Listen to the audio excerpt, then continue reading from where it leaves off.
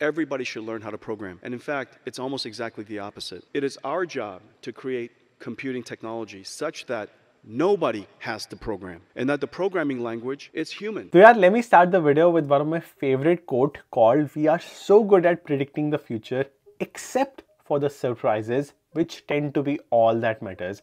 With that being said, hum sabko pata hai that Devin is here, the first ever AI software engineer, and me personally, I am Harnoor from a AI first company, and we as a company at Microsoft, we have always believed in AI, and we were the company that we never banned software engineers from using ChatGPT. We always allowed them, but all except for putting production code. Or on the other hand, there were many companies which were saying, "Yaar, do not put code into ChatGPT," not allowing that at all.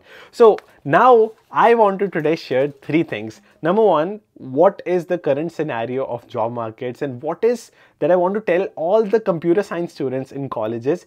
Number two, what exactly is Devin? Is it the devil for all the software engineers? And number three, how you should continue working on your projects and how you should change the strategies into it. So सबसे पहले यार, let me break down what is Devin, and I want to tell you a very good analogy. सबसे पहले let's look at what it can do. For Devin, let's take this Android project that I did, and I made this Android app from scratch using ChatGPT. I copied code from ChatGPT, asked ChatGPT what to do, copied code, build, test, back to ChatGPT, fix errors from ChatGPT, copy, build, test, back to ChatGPT, asking for errors, and then cycle repeats for 30 minutes to 1 hour, and the app is ready.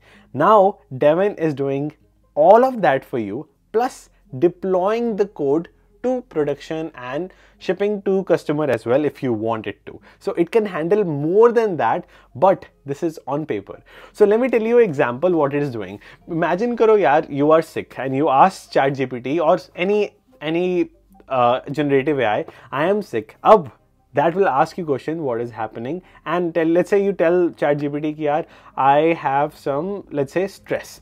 Now ChatGPT becomes a doctor and orders that medicine on Amazon, tests your blood pressure, and then ships the medicine to your home and projects it as first AI doctor. Imagine karo yaar, if that is true, if a system like that is saying, "I am the first AI doctor," is it possible? And socho to what extent that is possible, and same is the case in software engineering, to what extent that is possible. If you look at the numbers, now with Devin, you can fix up to 14 to 16% of the GitHub public issues, which was around 4 to 10% before. Obviously there are more, but 86% of the issues will still be handled by software engineers.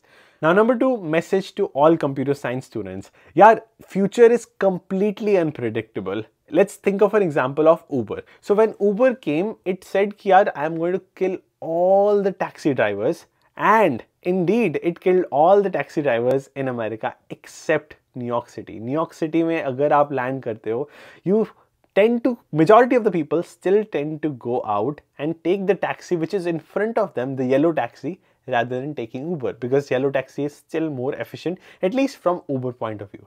Same could be the world with ChatGPT, with Devin, that some jobs, maybe it could be 5%, 10%, 15, 20, 30, 40, 50, might be taken, but there is always some area where you need human dependency and the product that people are always using. Obviously, our future is unpredictable. This could be a scenario of Uber. This could be a scenario of self-driving cars, which are still not perfect. You don't know what is the future. It's completely unpredictable. And that's the surprise you need to be ready for. But the only thing you can focus on is to keep on building your skills in computer science, human interaction, and the confidence with which human beings like us write code is impossible to replace.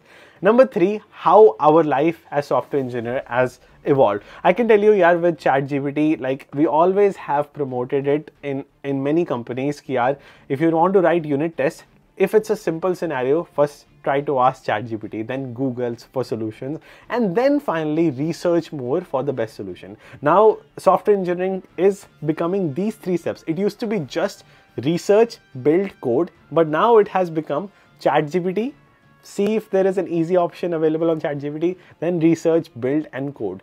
Now, who knows that these steps might change in the future, but something that is irreplaceable is your concepts, which are always needed for these 3 steps. अगर आपको कुछ नहीं आता, नकल के लिए भी अक्ल चाहिए होती है. If you will not smartly copy paste, then you will fail as well. And indeed, you will be the one presenting in conferences. You will be the one explaining the code. Elon Musk still explains the engineering behind every single product. So whatever you are learning is irreplaceable. So forget about the future, continue working on your concepts and build up on more of that communication skills with those engineering skills. With that being said, thank you so much for watching. I wish you all the best and continue coding with the best of your abilities.